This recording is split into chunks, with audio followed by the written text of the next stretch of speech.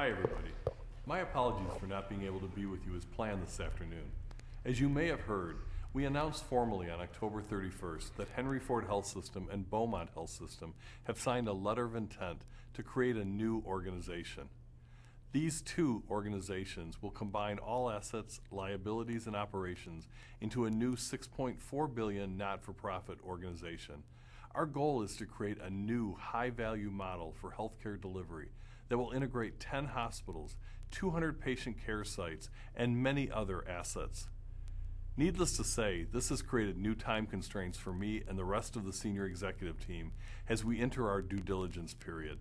NCHL has been a valued partner with Henry Ford Health System, and we recognize and applaud its efforts to meet the industry's challenges through developing leadership capable of achieving successful delivery and financing of healthcare services that are safe, effective, patient-centered, timely, efficient, and equitable. My role today is to give you a brief description of our organization. Created in 1915 by Henry Ford, the great innovator and icon of American industry, Henry Ford has remained true to our founder's vision and outside-the-box thinking. We have grown into one of the nation's largest, most diversified, and most successful integrated healthcare systems. We've doubled in size in the last decade, from about $2 billion to $4.4 billion in revenues. We've gone from 12,000 team members to over 24,000 team members. And we now have a wonderfully rich pluralistic physician model that includes private practitioners, employed physicians, and 1,300 members of the Henry Ford Medical Group that serve across the entire Tri-County area in Southeast Michigan, including Detroit, which is one of the most economically depressed areas in the country. In the midst of this challenging environment, we have been able to achieve high quality, growth, and overall success. In the city of Detroit, half the population is either on Medicaid or uninsured. Providing quality health care in southeastern Michigan is not easy, but it's a key differentiator for us in that we believe we can do it. Henry Ford Health System operates over 140 sites at which we serve over 1 million patients a year and many more through our collaborative efforts.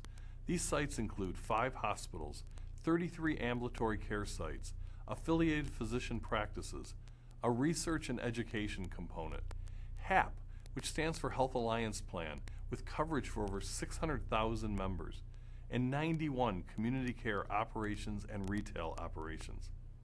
Our strategic goals are centered on our 7 pillars of excellence, which include people, service, quality and safety, growth, research and education, community, and finance. Henry Ford's strategic priorities for 2013 include Project Helios, a massive undertaking to integrate, standardize, and align our clinical and administrative processes across system operations to transform our healthcare delivery system. Patient and employee engagement continue to be an area of intense focus. Lastly, we believe sustainability is achieved through our continued attention to workforce culture, quality culture, and a relentless focus on safety, innovation, accountability for results, succession planning, and leadership development. Leadership is a key differentiator for Henry Ford, as we were recognized by the Malcolm Baldrige Examiners and the Malcolm Baldrige National Quality Award we received in 2011. This brings me to the focus of our presentation today. I would like to introduce Henry Ford Health System's Senior Vice President and Chief Human Resource Officer, Kathy Oswald.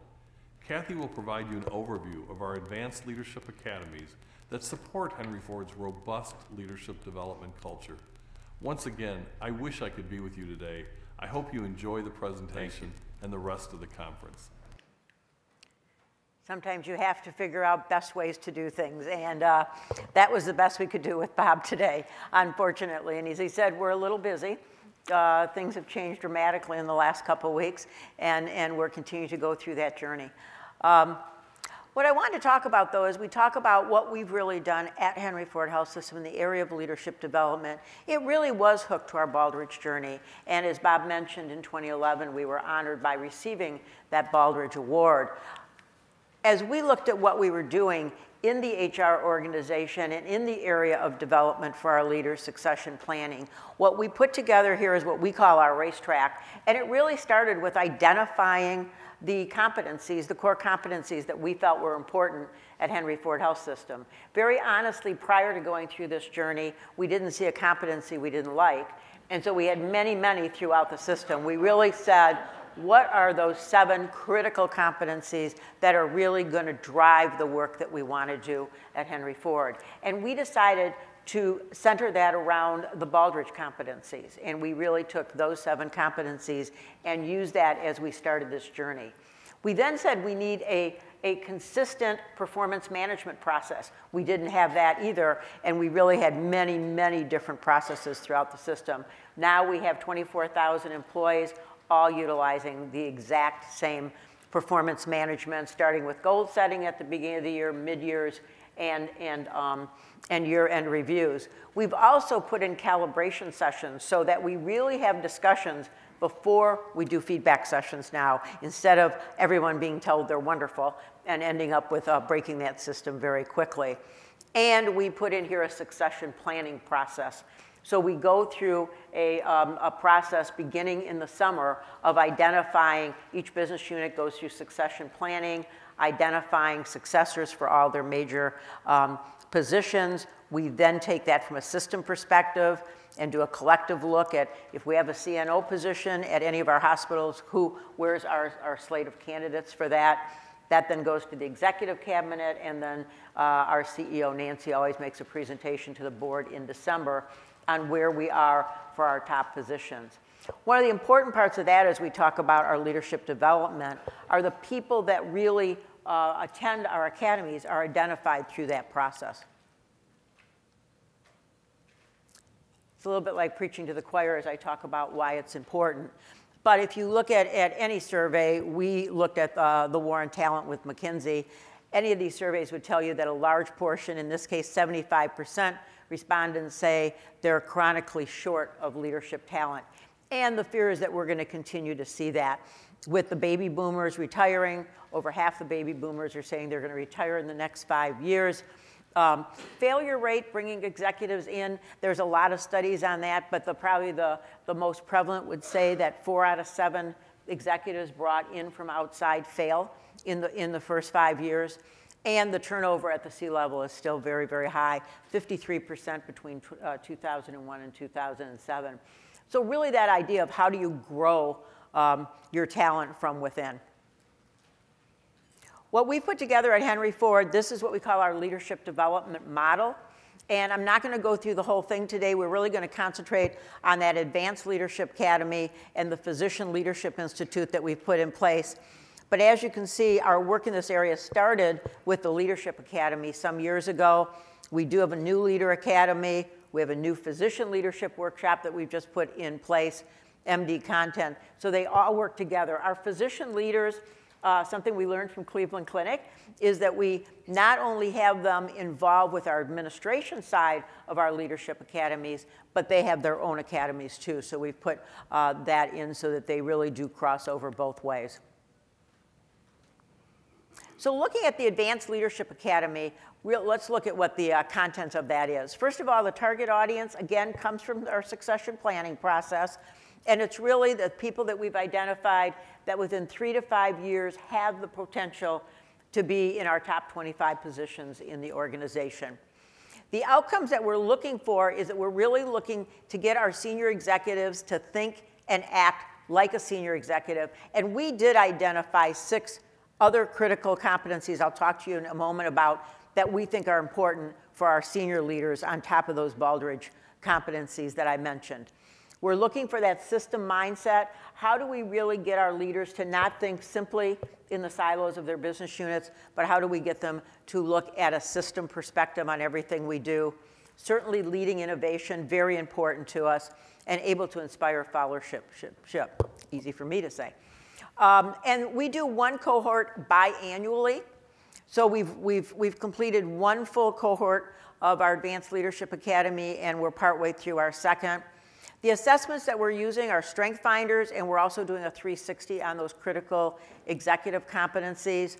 Important part, almost 80% of this program is taught by our internal leaders, so our senior leaders.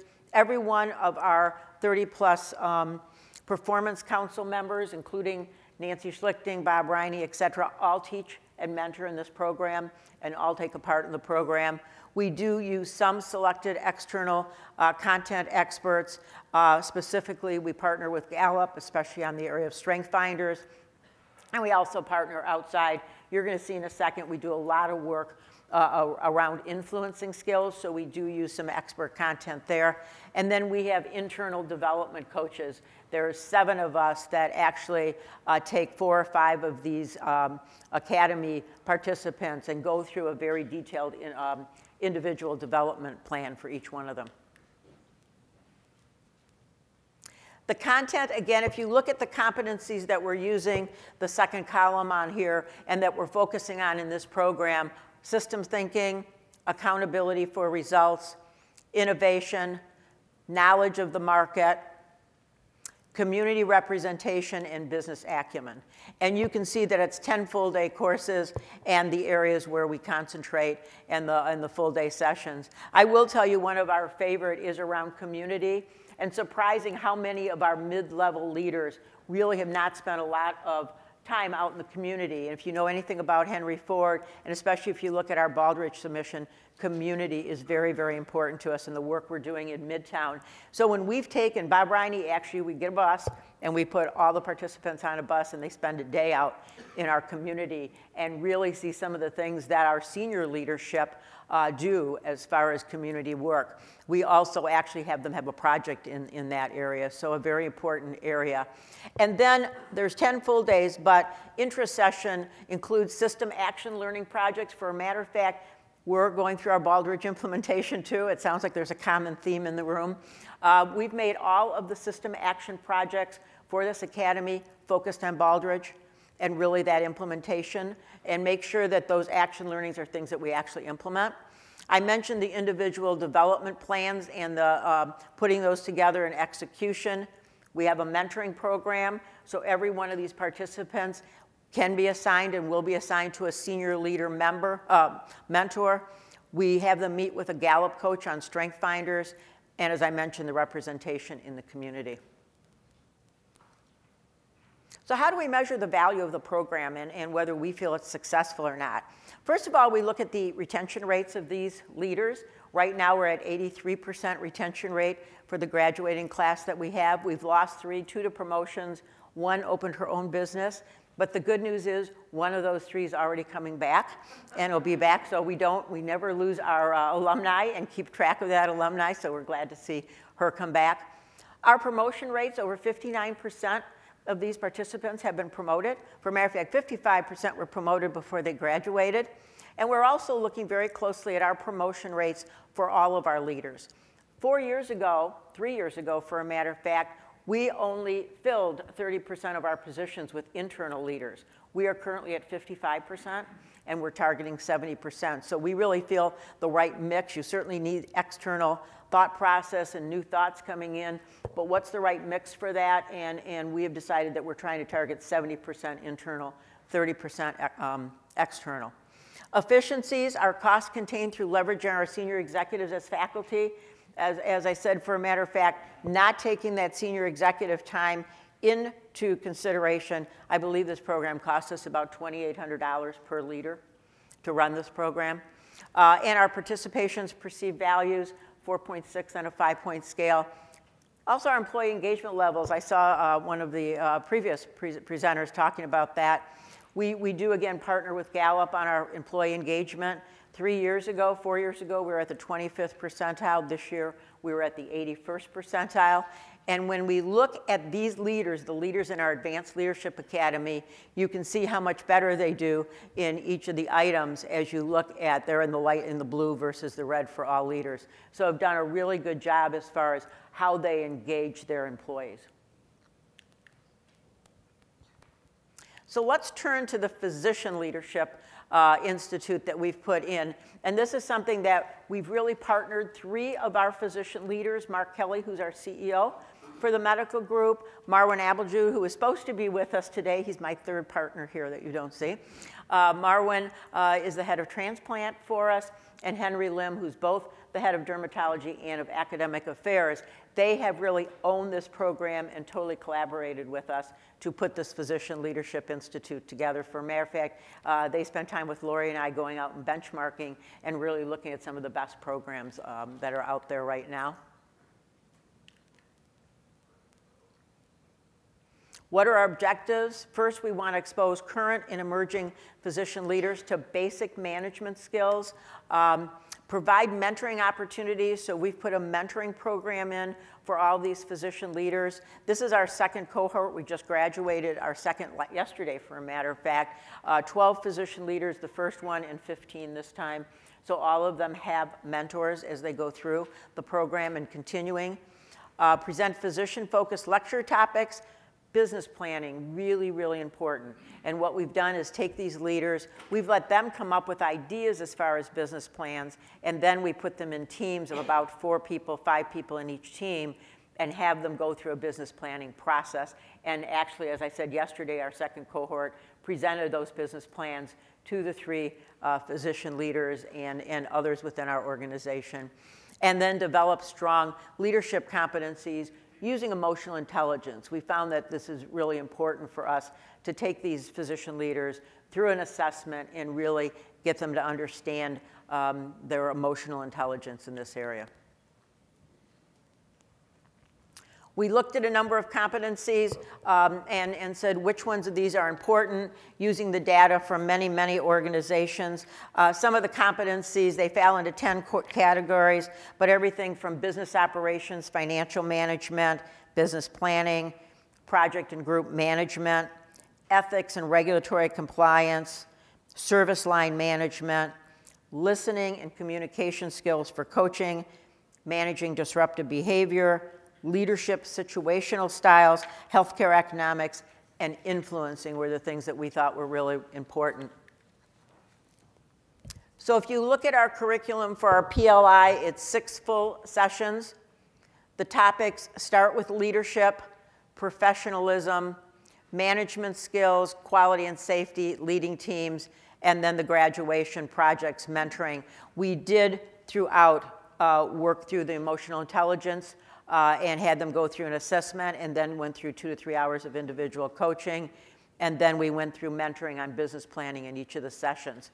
Interesting enough, you can see some of the management skills at the side that we've gone through on that day 3. They can make choices.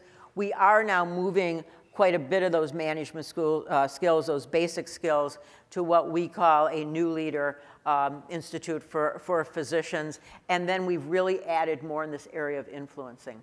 And trying to really strengthen in that area. And you might say, why? As I said, we do a lot around Gallup. For those of you who have read any of their leadership books, they really put leadership into 4 domains: execution, influencing, relationship building, and strategic thinking. This is really a combination of all of our leaders who have taken that assessment. And I find it really interesting and maybe intuitive to all of you, but for me coming from outside healthcare, I really didn't expect this. What was interesting to us, or to me, is the fact that physician leaders came in very high. This is their top 5 strengths. So looking at top 5 strengths, physician leaders came in very high in strategic thinking. I don't know why, but I would have thought it would have been execution. But strategic thinking, where our senior leaders, our administrative leaders, came in very high in execution. But when you get into the middle, certainly next followed by relationship building, and then influencing is that area that everyone within our organization continues to struggle. And as you think about these large healthcare systems and think about how you need to integrate service lines, et cetera, this whole idea of influencing skills are really important. So we have really put a great concentration in that area, not only in the Physician Leadership Institute, but in our Advanced Leadership Academy. What do we think are differentiators in this program? First of all, physician as teachers. Again, one of the things we learned from our benchmarking, and certainly from Cleveland Clinic, is that certainly you need administrators and people that are good at facilitation, but you really need physician leaders teaching these courses. And it makes all the difference in the world. Henry Ford Medical Group, business plan projects, These projects are projects that are being implemented, very well done, and really we see that as a return on our investment because we are implementing what they're putting together. Integrated into our talent management strategies and our succession pipeline. So for a matter of fact, this year, for the first time, we do have succession plans for all of our chairs and all of our departments. So that's been included in our succession planning. I've talked about emotional intelligence and this whole idea of influencer and change management. How do physicians really lead people who they do not directly control? How do they really make changes across the medical group? And again, how do we measure value? Our physician leadership positions are being filled at about 66% internally, so getting close to that 70% that we're working on, and our PLI promotions are right there too. Our efficiencies and cost effectiveness achieved by having our physician leaders, again, as the faculty. Our participant perception of value on this program is about 4.7 on a 5-point scale, so very high perceived value. And our physician engagement. This is an area, again, where we really had a satisfaction survey, but we really did not have a physician engagement survey until just recently. And we partnered on this with the advisory board and went through their physician engagement. Our first year, we're at the 60th percentile in engagement. 43% of our physicians engaged, 38.1 content, and only about 5.8 disengaged, which we thought was really good in our first move on that. And more importantly, as you look at what some of those drivers are for physicians, one of the main drivers, and we did very well on it, is the area of physician leadership and the interest. It's been very amazing to us how many of our physicians are interested in leadership and how much the programs that we're putting in place really make a difference, with our 36.3% strongly agreeing. I've got 2 minutes left, and I'll open it up to questions. Yes? Talk a little bit about your mentoring program. Do all of the physician leaders have mentors? How are the mentors selected? Where do you find them? Are they doc mentors? They are physicians. What we've really done is gone out to our physician leaders and asked who was interested, and we looked at a number of competencies that we felt that the physicians in our institutes were interested in, things like business planning, how do you run an operations, things that they don't normally do, and we've asked for those sort of mentors, and as the physicians in the institutes have asked for them, we have assigned them to a mentor. So all of our mentors at this point for our physicians are physicians. How long have you had that for? About a year and a half. And so far, very, very well received. And just the opportunity. I think the big thing in this Physician Leadership Institute as we were walking out of graduation yesterday was the fact that they started getting to know each other. We're obviously a very large health system with a lot of different departments. And when they started that course, almost nobody of those 15 physicians knew each other at all. So they've really developed those relationships. Yes, this program right now is for the Henry Ford Medical Group. We are looking and talking to our community physicians about expanding that and actually doing it in half-day sessions on Saturdays for our private practice physicians.